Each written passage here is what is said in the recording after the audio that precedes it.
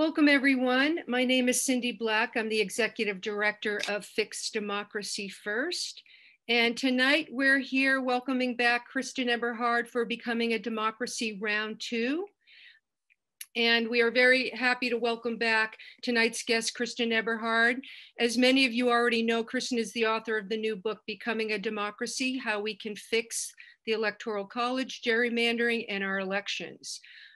We weren't able to get all the reforms covered she wrote about in her book at her last program in December, so we asked her back to cover some of those topics. Kristin is the Director of Climate and Democracy at Sightline Institute and a proud policy wonk and a member of Sightline's management team. She researches, writes about, and speaks about climate policy change and democracy reform. She is known as a leading expert on electoral reform in the Pacific Northwest and is considered an authority on proportional representation as well as carbon pricing. Before joining Sightline, Kristin worked at the Natural Resources Defense Council, leading its California climate work in San Francisco, then moving to its Southern California office to help the largest municipality-owned utility in the country get off coal and onto energy efficiency and renewables. She also taught courses on climate change and energy law at Stanford Law School and UCLA School of Law. Kristin graduated with honors from Stanford University, cum laude from Duke University of Law, and earned a Master's of Environmental Management from Duke's Nicholas School of Environment. She lives and works in Portland with her husbands and sons. So welcome so much. We're so happy to have you here, Kristin. I'm gonna turn it over to you. Thank you so much for having me again. Okay. So as most of you know, my book looks at 10 proven solutions, no constitutional amendment needed, no change in the courts needed, and most can and are being implemented at the state level. So last time we talked a lot about state level solutions and progress, but today we're going to talk about the federal level. So particularly about HR.1, which would protect voting rights across the country. It would stop the worst gerrymandering from happening. Lots of great stuff in HR.1 and also in HR.4, which I'll talk about a little bit. But unfortunately, the reality is we will not be able to pass that until we get rid of the filibuster. So it's kind of the filibuster or HR.1. So we'll talk about that, and then about how ranked choice voting could possibly change partisan dynamics in Congress, and then how proportional representation would change everything. Okay, so this past year, we had this record turnout. It's actually 150 million Americans voted, including 100 million who voted earlier by mail, which was great, but it created this backlash of state bills wanting to roll back how easy it is to vote. So we've got more than 100 bills have already been introduced in states across the country, aiming to restrict that sort of turnout, that record turnout that we saw this year. So we can kind of categorize these into bills that make it harder to register to vote. So they eliminate same-day registration or eliminate automatic voter registration. Bills that make it harder to stay registered. So you've finally gotten yourself onto the rolls, and then you show up to vote and you find out that you're not on the rolls anymore because there was an aggressive voter purge that took eligible voters off the rolls. And then there's the bills that make it harder to vote. So now you're on the rolls, you stayed on the rolls, but you show up and you don't have the right kind of ID, or you want to vote by mail and you can't for some reason. So a lot of the bills are related to making it harder to vote in those ways. So the good news is, those are all state bills, and HR.1, the For the People Act, is a federal bill that would essentially just stop all of that. It would set some sort of federal standards for how easy it is to register, stay registered, and vote. And states would not be able to go below that floor. They wouldn't be able to treat voters worse than this sort of federally mandated minimum.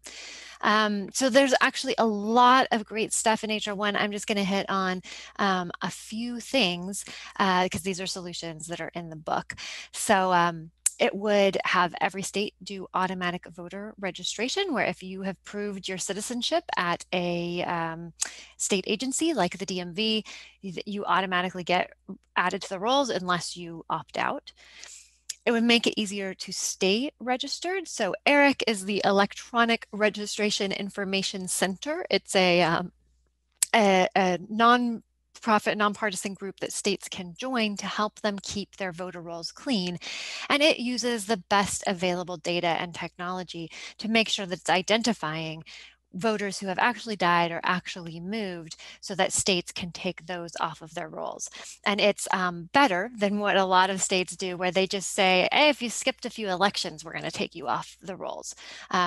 Lots of people skip elections. It doesn't mean they have moved or died. But we do know if they've moved or died. We have that information, and ERIC provides it to states. And then finally, they make it that HR1 makes it easier to vote. So it sets some minimum standards for voting by mail, says everybody should have access. There should be a cure process. It just sort of sets out what many states are already doing, but just requires every state to do it. And it restores voting rights for people who have been convicted of a felony but then served their sentence, which there are right now many states that do not restore your right to vote even after you have done your time. So those are all the ones relating to voting, but there's a lot more in HR1, and I'll just mention it also has independent redistricting, which is very important. It has campaign finance. It has a pilot for vouchers, which the city of Seattle has been successfully using vouchers. So this would pilot that at the national level. And then it has other election security things like risk limiting audits that many states already do, but it would provide some funding to make sure that more states do it. And then, so that's all HR1, but there is also the John Lewis Voting Rights Act as sort of a complementary bill. And what it does is very important.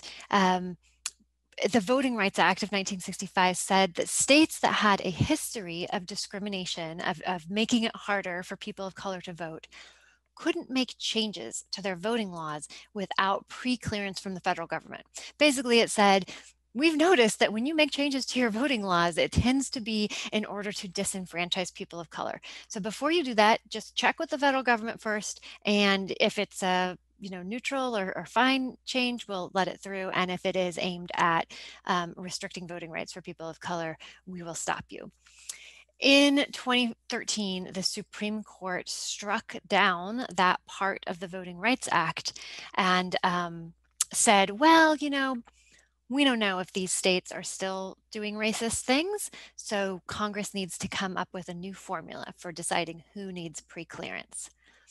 And of course, Congress was not able to pass that new formula through the Senate. The Senate blocked it.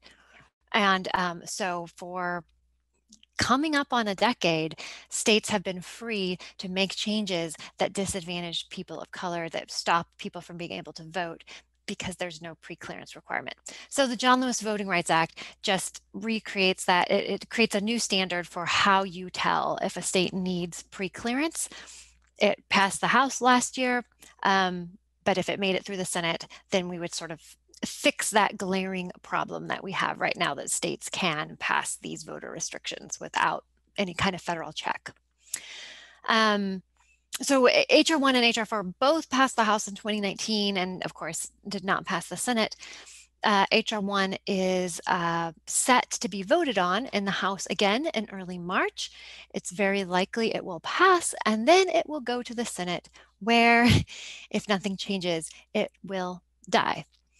So here is the automatic voter registration and that electronic database are two things that states are already doing. So all the dark green states in this map already are doing both of those things. So it is sort of spreading slowly through the states, but what HR1 would do is go bam, turn the whole map green in one fell swoop. Every state would have to do it, and we wouldn't be sort of fighting this state by state battle to get basic best practices.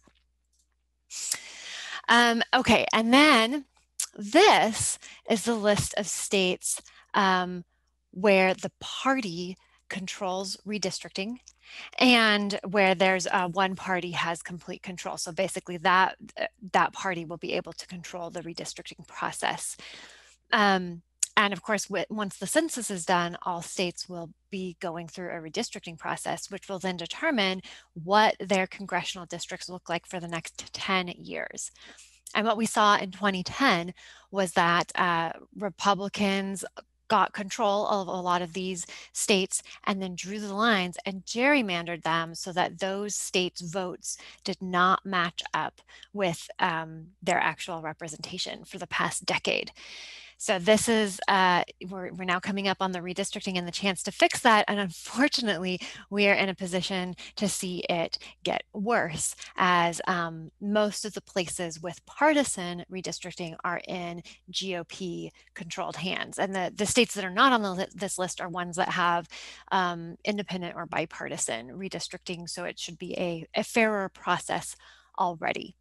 So again, all of these states without HR1, they will be gerrymandering their lines so that districts the district lines pick the winner more than the voter does.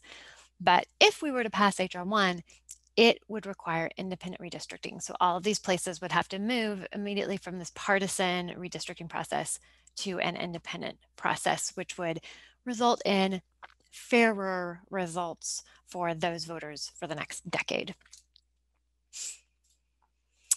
Okay, so HR1, really important stuff, really fundamental to who gets to vote and whether their vote matters. And it's likely to pass the House and then go to the Senate. So what will happen in the Senate? So the Senate, as we probably all know, it represents states, not people.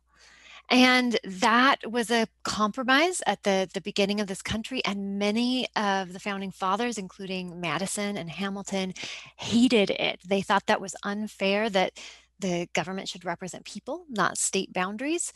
But they kind of had to swallow it in order to get the Constitution passed and keep the country together. And they really kind of thought it was a temporary compromise.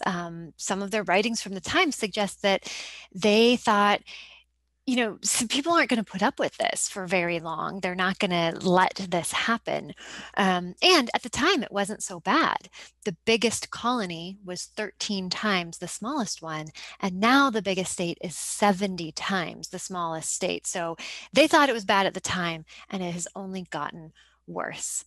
So depending on where you live, you just have very different representation in the Senate. And the bigger states are the ones that are growing, tend to be more diverse. They're growing because they're gaining more people, whereas the ones that are staying small tend to be whiter and more rural. So the bias is not just random, it's actually a bias towards white rural people against more diverse and metropolitan populations. So the Senate itself is just very skewed, but then you add on top of that the filibuster, which says essentially that to pass any kind of controversial bill, you essentially need 60 votes. And now, so you take those two things and put them together, that some senators represent a lot of people and some represent very few. And 41 senators can block any piece of legislation they want to. And what you come up with is that senators representing 20% of Americans can block things that a majority of Americans and a majority of senators would like to pass, which is kind of stunning for a country that believes itself to be a democracy. Okay, so the filibuster. The filibuster is not in the Constitution. It was not in the original Senate. It's just a rule that senators made up, and a rule that was not used very much until very recently. So it's not like it has really this great weight of tradition behind it. But there are two Democratic senators who have said they do not want any rollback of the filibuster.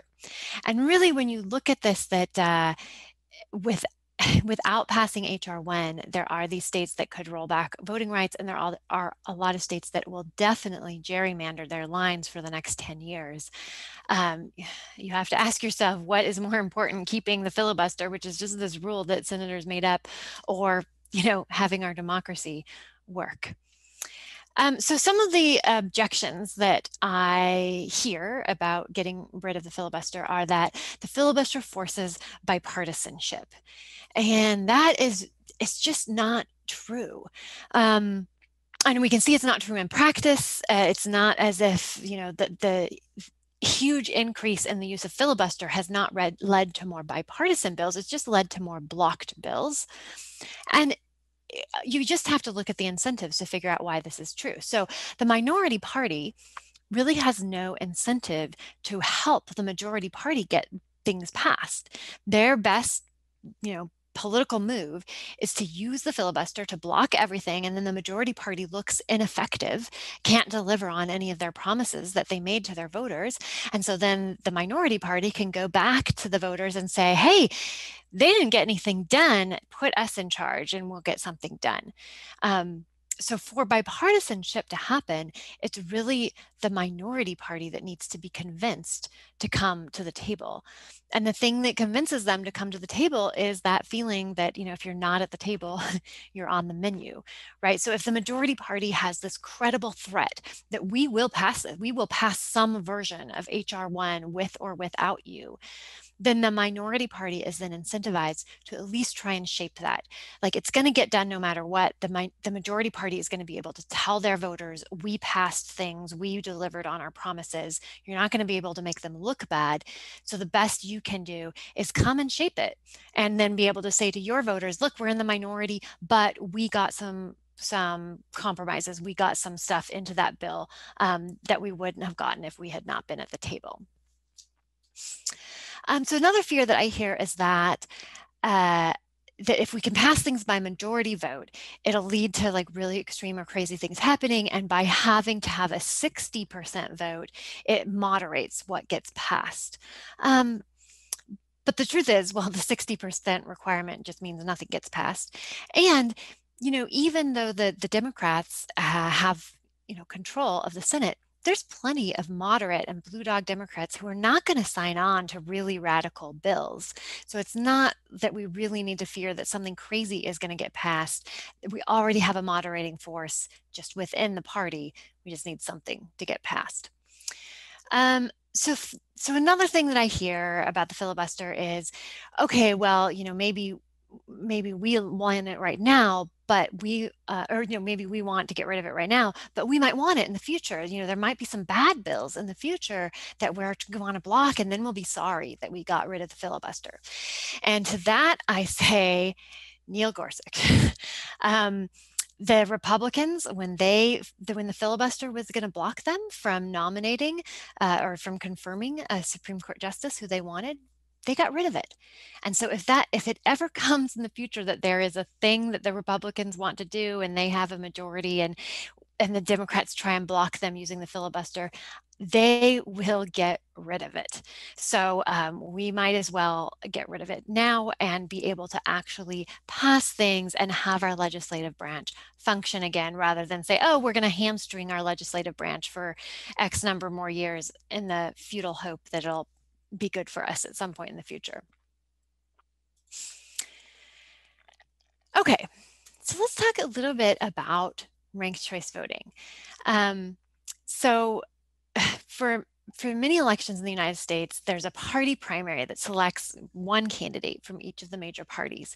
And because only the most partisan voters vote in a primary, they often select a more extreme candidate from that party. And then the two more extreme candidates go to the general election and compete.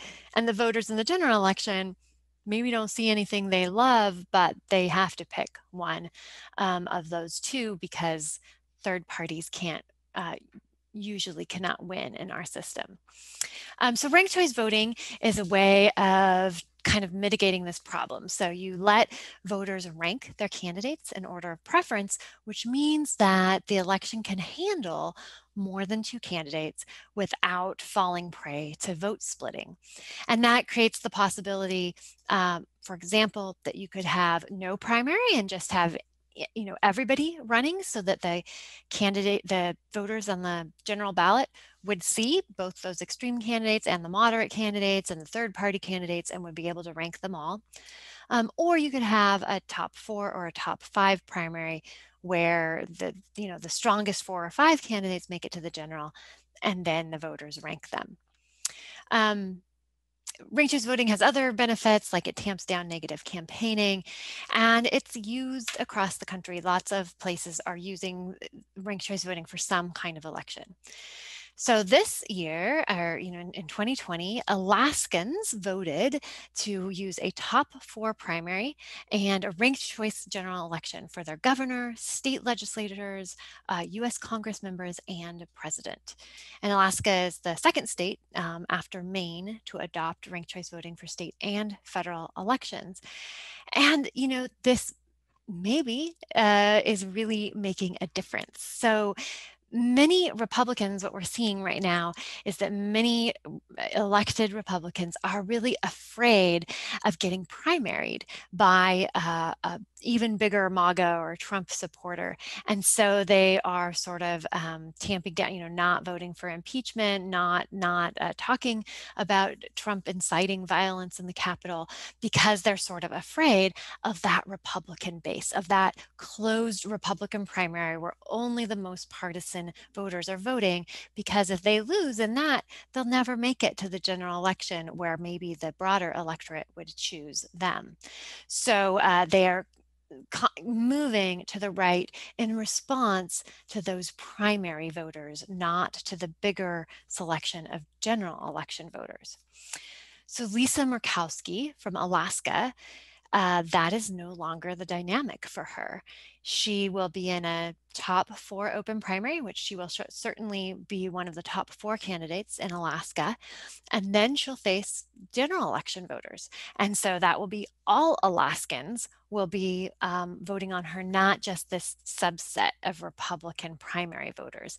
And that has given her perhaps more confidence to be able to take stands that she thinks are good for and will be popular with all voters, rather than having to cater to just the primary voters.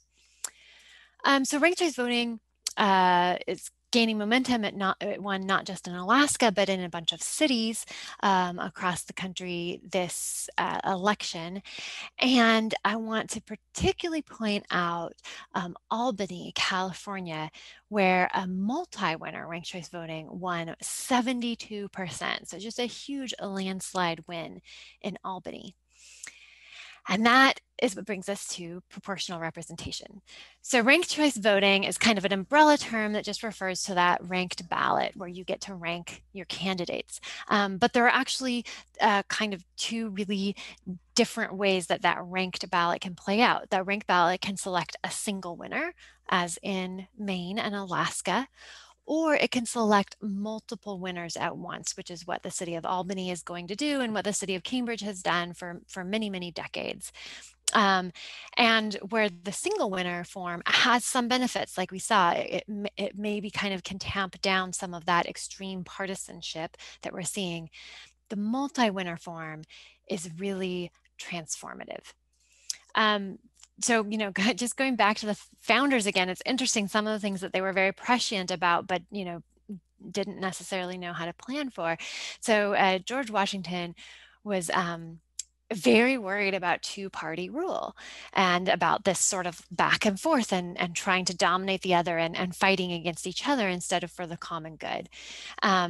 And he and some of the other founders really wanted some form of proportional representation. It's just that they didn't know how to get it at the time. Democracy was, representative democracy was pretty young, and they're just these methods of voting to get a proportional result had not been developed and tested, or else I'm sure many of these founders would have been in favor of them. But now in the the 20th century, most democracies adopted some form of proportional representation. And one of the things we see is that proportional representation ends up with a higher voter turnout than winner-take-all systems, and it also ends up with greater trust in the system. So if you ask voters whose favorite party or candidate lost, if after the election you ask them, like, how do they feel about the election, voters in proportional countries say, I feel fine. I mean, I'm sad that my guy lost, but I still believe in democracy. And voters in winner-take-all countries like the United States, when their party or candidate loses, they often lose faith in the whole system. They think something was wrong. They think maybe that something's broken, that there's some kind of cheating or fraud. And that should sound very familiar right now, because there are a lot of Americans who are convinced that there was something fraudulent with this election. And some of the reason that they have been able to be convinced of that is because of the system we use, which actually kind of creates some of that distrust compared to other more modern systems. So the other big problem with our single winner systems is this is what lets gerrymandering happen. The reason gerrymandering is possible is because we use single winner districts. So this is the original gerrymander in Massachusetts. That was how they drew the districts, and some artists thought it looked like a big salamander.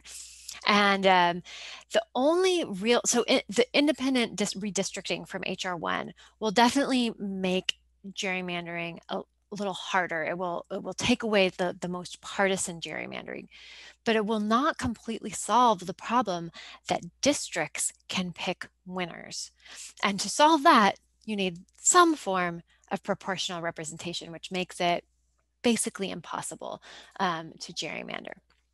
And proportional representation is, there's many ways of getting there, but the idea is that if a particular party wins 20% of the votes, they get 20% of the seats. If they win 40% of the votes, we get 40% of the seats.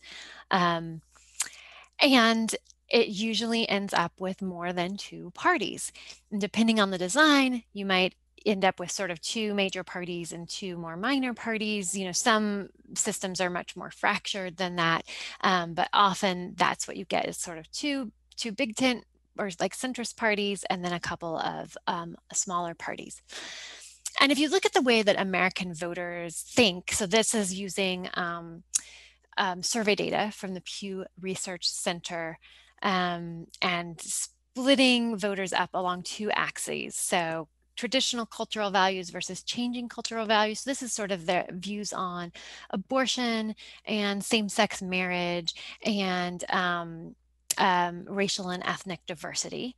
And then on the other axis, you look at pro-business versus regulate corporations. So this is looking at, how much do people think that corporations should be taxed or regulated, or that money should be more evenly distributed versus not.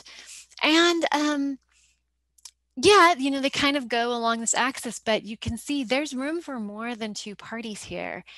And if we had more than two parties, there could be these interesting ways in which, a more culturally conservative party might have more views on regulating corporations. So like a populist party might join with, an AOC type party to actually do some regulations on businesses. Whereas right now, because these two parties have these strong identities, it's very hard to work across parties in that way. So as I said, there's different ways of getting there. So one way of getting there is using a ranked choice ballot, like the one that you saw, but having multiple winners from that ranked choice.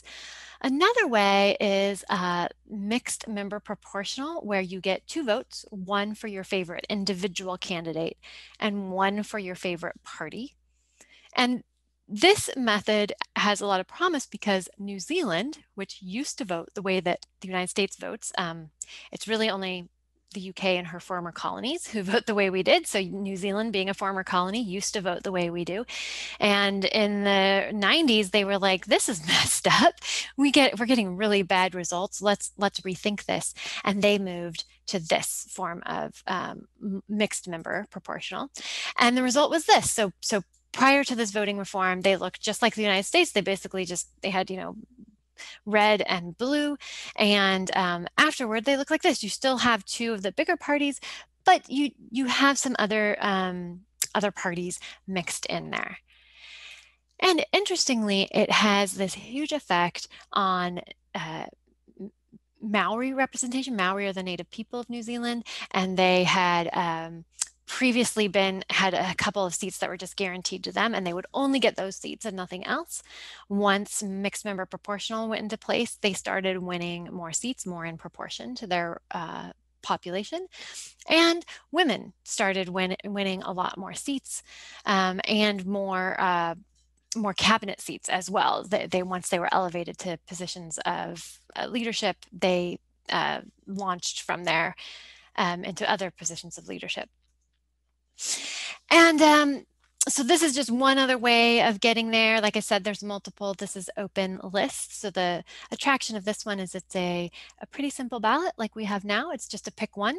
You get to pick your favorite candidate. There's a whole list of candidates. You pick your favorite one. So in that sense, it's very much like now, but it's different in that more than one candidate per party can run. So then you can pick your favorite from the party, and the party will still get a fair share of the seats. So, if 30% of people vote for Republicans, 40% for Democrats, then Republicans get 30% of the seats and Democrats 40%.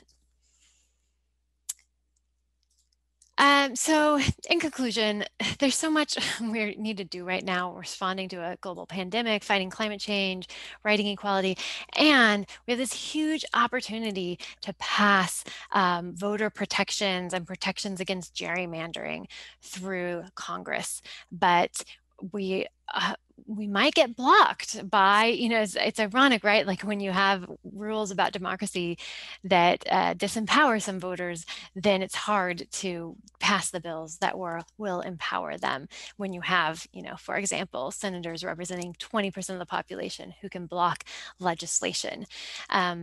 But I am hopeful that we might be able to do it, and that will be this big leap forward for democratic protections in our country. And the book, you can get it from Amazon or BookBaby, and we do have an audiobook coming soon. It's all recorded and ready, and it's just held up with Amazon. But if you, I'll tell Cindy, and she can send it to the list when it is available. And I look forward to talking more with you about all of these topics. Great, thank you so much. We have quite a few questions, so I'm going to jump right in, and I'm going to start with the first question I have, because you were talking about HR1. The gerrymandering piece in there about independent redistricting forms, if it does end up passing this year, were those reforms likely not go into effect until 2031? Yeah, so the way it's written right now, they wouldn't go in effect until 2031. There is some work behind the scenes right now to change that so that they would go into effect right away, or at least that there's a backstop. So there's some requirements around, like, even if we don't get the independent redistricting commissions, some standards that any redistrictors have to meet, so that it gives more of a chance for, if there is a horrible gerrymander, there's now kind of a federal law by which to challenge that gerrymandering. Great. And just for people that don't know, in Washington, we have a bipartisan redistricting commission made up of 2 Republicans, 2 Democrats, and a non-voting chair. We're going to get into some questions here from the audience. Donna asks, HB 2366, which is an Oregon bill to allow those incarcerated to vote. Can you comment on that one? Yeah, that is a great bill. I mentioned in HR1 that it would require voting rights for anybody who has served their sentence. Washington is one of the states that restores rights, not when you rejoin the community, but after you have served all parole and probation. And so the Washington bill would say, look, as soon as you're rejoining the community, you're a member of the community, you should have the right to vote. And I do want to mention that's House Bill 1078 in Washington, and it just got voted out of rules, and it'll be going to the floor for a vote very soon. So we'll keep people on that one. Why is Wisconsin not on the list? Because they have, I believe it's because Wisconsin has a split, that they have the governor's from one party and the legislature's from the other, and the governor has to be involved in the redistricting. So there's some check on it. But that list that I had, that's from the Brennan Center, and those are just the worst, right? The states that are not on that doesn't mean they can't gerrymander. It just means that they don't have a complete partisan lock on the whole process. And then what was the second? What is the exact definition of a filibuster? Yeah, exact definition. The original filibuster word comes from something about pirates. Yeah, it's a Dutch word meaning pirate, actually. Yeah, I read that. But in this case, the thing that I'm talking about is that essentially you can hold up a bill. And it used to be that you had to talk, right? That as long as you were talking, they couldn't close for the vote. It's now you don't even have to talk. You can just invoke that we don't want to close debate, and then you just sit there and wait. And to close debate, you have to have a vote called a cloture vote, which basically says, no, we're going to move on, we're going to stop debate and move on. And it's that cloture vote which requires 60 senators to say yes to cloture. And so that is the technical process by which 41 senators can hold things up, because as long as they refuse to vote yes on cloture, the bill can't move.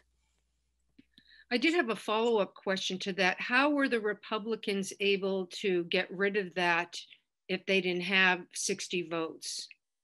Yeah, it's this it's this obscure parliamentary move, which I don't know if I can get all the steps right, but it's basically the parliamentarian puts forth a proposal, and then that proposal is not subject to filibuster.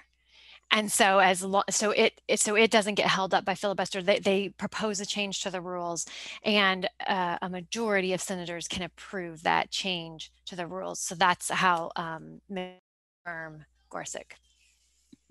Are the Democrats able to do something similar to get like HR.1 passed? Absolutely. And the and the interesting thing about the filibuster is, I sort of talk about just like bust the filibuster like it's one thing, but there's different levels that you could do, right? So what the Republicans did is they just got rid of the filibuster for Supreme Court nominations, so that was kind of a singular thing. Democrats, if they don't, if they feel like it's going too far to completely get rid of the filibuster, they could get rid of the filibuster for election reform bills and just get HR.1 through, and not have it be this huge blanket. If they felt like that's just going too far, they can do it surgically. I do want to mention that just as today, all the Democrats have co-sponsored that bill in the House, which is pretty big. Let's move on to Susan's question. I've heard a little bit about approval voting. What are your thoughts on approval voting versus ranked choice voting? Yeah, so approval voting is where everyone can vote for as many as they want. So you can fill in as many bubbles as you want, and then you just add up all the bubbles, and the person with the most votes wins. So if we go back to the sort of classic spoiler election of Bush versus Gore versus Nader, the idea would be that people who liked both Nader and Gore could have filled in both bubbles. And if all of the Nader voters had filled in the Gore bubbles too, that Gore would have won. So that's it's a very easy, simple system, not a big change. You don't have to have a big change in machinery. So there's a lot of benefits. But what we've seen in the real world is that often people just end up voting for one anyway, because they see that if for example, there was, a Bush and Perot versus Gore and Nader, and you approved all the ones that you wanted, and the Bush voters only approved Bush, then he would end up winning. So it ends up that once people get used to the system, it usually breaks down and becomes just like the one that we use now. Whereas with ranked choice voting, you can safely rank more choices without being worried that it's going to hurt your first choice. And so what we see with the experience in cities is that people consistently will rank more than one choice, which makes the whole system work when people are ranking more than one. And I also think that isn't it approval voting doesn't work as well in a proportional representation Yeah. system? Yeah, and then that goes back to, the single winner versus multi-winner. So single winner ranked choice voting, it's nice. It has some benefits. And if you're going to do a single winner system, I think ranked choice voting has some benefits over approval. But in that multi-winner system, approval voting doesn't work in a multi-winner situation, whereas a ranked ballot does work for proportional representation, which is where you sort of get that much bigger change of very fair results. Next question from Michael is, why do you think voter turnout is so low in France, besides no ranked choice voting? Yeah, France has a mixed system. So they have a they have, I think, like one of their houses in proportional and the other is winner take all. But other than that, I don't know that much about France's system, other than that it's not as proportional as some of the other European countries. Yeah, I was just surprised to see their voter turnout less than ours. Next question from someone is, as presented, could ranked choice voting eventually open a space that could lead to creating more than two parties?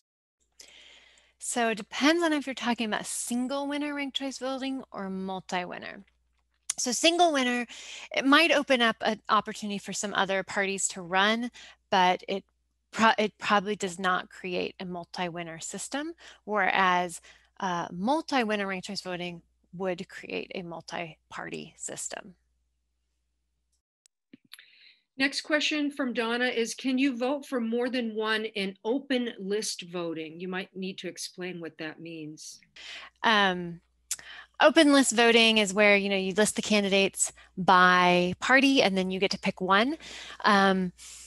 Usually that is just a pick one system, but I believe there are some places where you can pick more than one. But the most common form of it is just pick one. And Terry asks, like the theory of proportional, I guess, like the theory of proportional representation, but in current scenario, couldn't we end up with good space guy, or more seriously, QAnon followers or Proud Boy leaders? Yeah, so in the current situation, you probably don't end up with good space guy, but yes, we could end up with some QAnon or Proud Boys.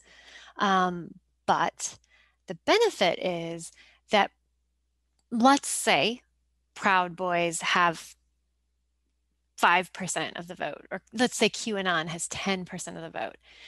So depending on how many winners you have in your system, if your threshold is 15%, then they only get 10% of support, they're not going to get in. If your threshold is 10% and they have 10% support, they'll get 10% of the seats, but they cannot do anything with that amount. They cannot hijack the government. They can't take over the legislative agenda.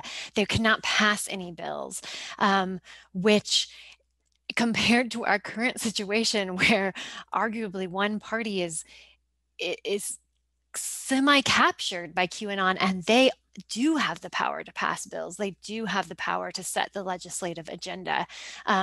Relegating QAnon to their actual support in the population, which let's just hypothetically say is 10%, would be a much safer system than what we have now, where they're able to actually punch above their weight. Next question from Lee. What about using the East Point, Michigan two-winner RCV method to assure that most, if not all, states have bipartisan representation in the US Senate? Congress could enact a new rotation schedule with states electing 2 senators rather than 1 at each 2-year cycle. A minority of voters in any state, 1/3 plus 1 vote, could then elect a US senator. Yeah, so definitely the East Point system is it's a proportional system, but just with 2 winners.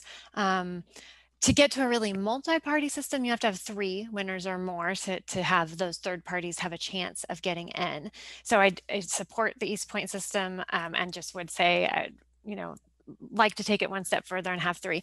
As far as senators go, unfortunately, to change the schedule of senators, you need to change the Constitution.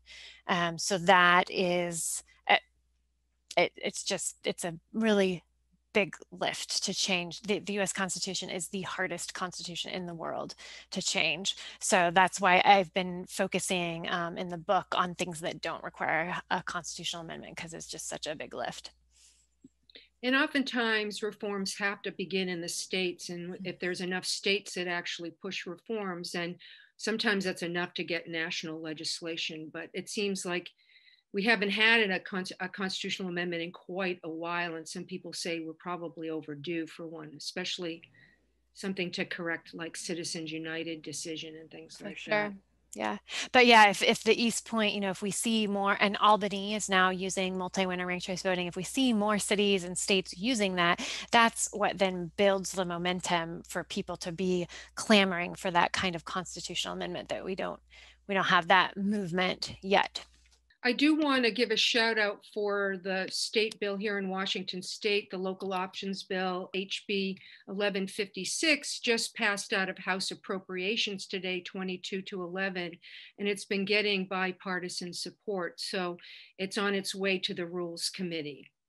Next question from Rebecca is, how can we change the narrative in the national media that suggests gerrymandering is inevitable in states with a partisan lock on the process? Even in states with independent commissions, such as Colorado, which includes Republicans, Democrats, and independents, it will be essential for people to be involved in the process to ensure that voices are heard and their communities are not cracked or packed. There are fantastic resources available for everyone to draw their communities and to create electoral district maps of their states that are not open source in 2011, like I'm thinking of like Dave's redistricting app is one of them. We're going to be doing a training on that in March. Yeah, and that's, depending on what state you're in and what their process is, there's groups like Fixed Democracy First or like Indivisible that can connect you with how to make comments on that process and try and influence it so that it's not as blatant as it might otherwise be. Yeah, we're working with the League of Women Voters of Washington for their Speak Up Schools. That's a series we're going to be doing, a 4-part series in March. And if you're on our mailing list, you'll be getting information about that. But we're going to be covering redistricting 101, how to test. The second training is going to be on how to testify before the commission. The third is going to be looking at data lenses and demographics, and the fourth one is with Dave Bradley, the creator of Dave's redistricting app, where you can actually get in there and learn how to draw maps, which is a pretty nerdy thing to do, but a lot of people like to do it.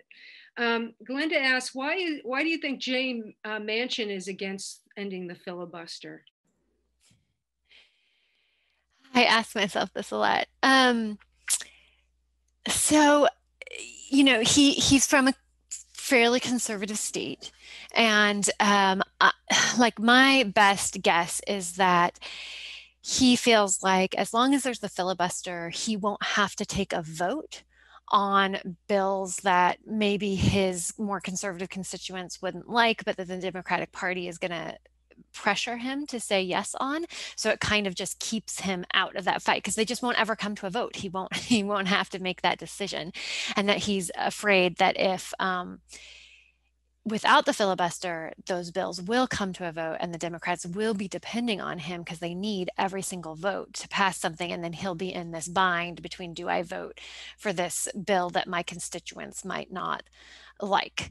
And so he's like, let's just keep it the way it is and I don't have to take those votes is my, and same thing, Kirsten Sinema from Arizona, somewhat conservative jurisdiction, and so she might be in a bind between her party and her voters. So it often has to do with getting elected again. Yeah. Re-elected. Yeah. And what I would hope, I mean, like if I could tag to them, what I'd say is, like work with your party to tone the bill down. That's your job as representing your constituents, and like make the bill something that your constituents will like, but do something, get these things passed, get the COVID relief passed, get the HR1 passed, even if has to be a little watered down for your more conservative voters so that you can get reelected. At least do something. Yeah. Michael asks, does having numerous splinter parties increase the danger of political instability and the need to constantly form new coalitions like in Israel? Yeah, so Israel is an example of a really low threshold for proportional representation. So for many years, their threshold was 1%, meaning any party that got 1% of the vote could get into the legislature. They not too long ago moved it up to 2.5%, but it's still very low amongst other proportional representation nations. Most nations have a threshold closer to 10%. And what you see is most other nations have fewer parties and a more stable system than Israel. So I would certainly recommend any, state or national bill that we have a threshold closer to Germany or Norway and not to Israel.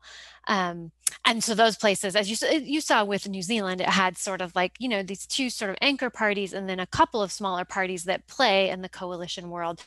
But overall, it's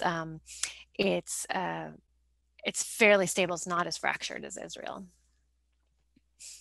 Next question is, with so many voting rights suppression bills being presented by Republicans in many states, what efforts are being made nationally to explain that this is misinformation or counterproductive to what we have in place now? Yeah, so I mean, there are, like I said, over 100 voter suppression bills, but there's actually over 300 voting rights bills doing the opposite, trying to introduce automatic voter registration, trying to improve vote by mail. So, there is a little bit of back and forth, but actually just numerically, there's more people fighting for voting rights. And in terms of the narrative, I find this to be really interesting. So like Georgia is such a interesting place right now. And that some of the kind of more moderate conservatives there are feeling this pressure because so many of their voters are so convinced that this election was fraudulent. And you think, like, if you get in the mind of that voter, if you believe that this election was fraudulent, that we've elected people who are now in charge of our country who were not supposed to be there, who were put there by bots or whatever, you'd be outraged. And so these moderate conservatives have these constituents who are really convinced that everything is fraudulent. And so they're trying to figure out how to respond to sort of reassure those voters that elections have integrity and that they're doing something to improve the integrity of elections. And I'd like to think that there are some moderate conservatives who actually, care about integrity of elections and not just about voter suppression. I mean, Georgia Secretary of State Brad Raffensperger is a good example. He really cared about running a good election, and he pushed back on Republican pressure on him.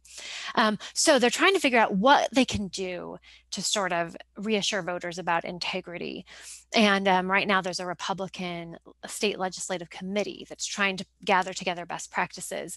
And I'm hoping that Republican legislative committee is listening to Republican secretaries of state from Washington, Kim Wyden, and from Oregon, Bev Clarno, who I'd imagine are telling them, hey, vote by mail works, automatic voter registration works, being a member of the Electronic Registration Information Center works, and all of those things, if you do them right, they make your voter rolls clean, they make your elections more secure, and you know, you can go out and message to your Republican voters about what really makes elections secure, instead of letting them hear all of this, you know, bullshit that's not really true. So I'm hoping that there are some Republicans who are doing that good messaging to their voters. Yeah, doing the right thing. Also, I want to mention we're having a democracy lobby week next week with the League of Women Voters, and we're going to be talking about a lot of these topics in depth as well. We're going to be covering ranked choice voting. We have a session with some national leaders on HR.1 for the People Act and the John Lewis Voting Rights Advancement Act, as well as voting rights restoration for people previously incarcerated to get their voting rights back immediately. Those are some bills that we're working on, as well as a few others. So check out our schedule in that. We have time for another question or two from Jean. Doesn't proportional representation have almost the opposite effects of breaking into districts? Opposite effects of breaking into districts. So she's talking about the single member districts. yeah. So proportional representation, like I said, there's many ways of getting there, but they all require some kind of multi-winner district, which means, you know, if you're to keep your Congress the same size, it means combining districts. So there is a proportional representation bill in Congress right now. It's called the Fair Representation Act.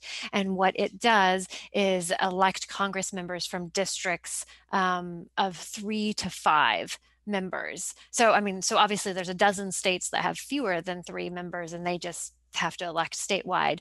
But for the states that have 3 to 5 members of Congress, who right now are split up into 3 to 5 districts within that state, they would all become a single statewide district with a ranked ballot to elect. You know, you'd get to rank your candidates, and the top 3 winners or the top 4 winners, depending on how big your state is, from the state would go on. So yes, it would basically get rid of districts in those states that have 5 or fewer congressional representatives. And in those that have 6 or more, it would break them into, you know, if you have 6, it would break up into 2 3-winner districts. That's why it would be impossible to gerrymander them, because of the way that set up is. Yep. We have time for one last question, and Amanda's question is great. What do you think is the single most important thing each person on this call could actually do to advance the solutions outlined in your book? Excellent question, Amanda, and a great one to end with. It's a great question. Get involved with a group like Fair Vote Washington or Fixed Democracy First or Indivisible or League of Women Voters. All of those groups are already working on passing bills. You know, you've heard just right here in Washington, there's a local options bill to give cities the option to rank ballots. There's the reenfranchisement bill to restore rights. Each of those groups is already doing things, is already talking to their legislators. And if you get involved, that gives them that much more power to get these things done. Well, that's a great way to end. And I just want to thank you, Kristin, for being here again and providing such wonderful information. Go out and get her book if you don't already have it. Thank you so much, and have a great evening, everyone. Thank you, everyone.